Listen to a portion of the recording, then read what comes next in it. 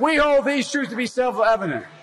All men and women created by you know the thing. The Me Too movement has forced a cultural reckoning around the issue of sexual violence and harassment against women in America. No man has a right to raise a hand to a woman in anger. And so we have to just change the culture, period. And keep punching at it and punching at it and punching at it. Very poor choice of words.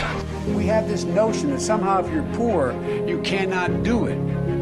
Poor kids are just as bright and just as talented as white kids. Wealthy kids, black kids, Asian kids. No, I really mean it, but think how we think about it. And why should the voters believe that you can win the national election? I was a Democratic caucus. You remember caucus? No, you haven't. You're a lying dog-faced pony soldier. Get your work straight, Jack. Look, listen to you. I'm not voting for you. Well, I knew you weren't. Man, you think I thought you stand up and vote for me? You're too old to vote for me. I'm not sanitary. I don't like it up and no, let him go. Let him go.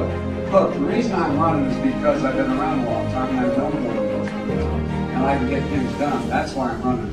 You want to check my shape on? Let's do push-ups together, man. Let's run. Let's do whatever you want to do. Let's take But the Taoiseach knows a lot about it. His mom lived in Long Island for 10 years or so. God rest her soul. And although she's dead, your mom's still alive because your dad's back. God bless her soul. I got to get this straight.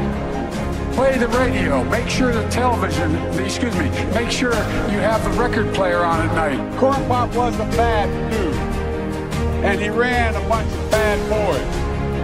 And I did, Dave, and back in those days, to show how things have changed, one of the things you had to use, if you used pomade in your hair, you had to wear a bathing cap. And you cut off the 6-foot length of chain and pull it up and you walk out with that chain. And you walked as far and said, you may cut me, man, but I'm going to wrap this chain around your head. So I walked out with the chain. And I walked up to my car. And they, those days, used to remember the straight razors, you'd bang them on the curb, get them rusty, put them in the rain barrel, get them rusty. And to get hot, I got hairy legs that turn, blonde in the sun. And the kids used to come up and reach in and pull and rub my leg down so it was straight, and then watch the hair come back up again. They'd look at it. So I learned about roaches. I learned about kids jumping on my lap. And I've loved kids jumping on my lap. Thank you. Thank you.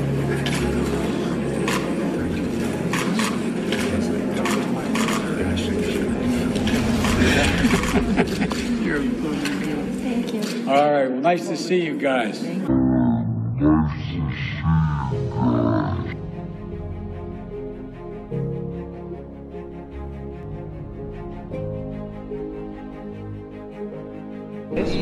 Did you tell the vice president? There we go. Am I saw you? Do you remember what I told you? No, not smile. No date till you're 30.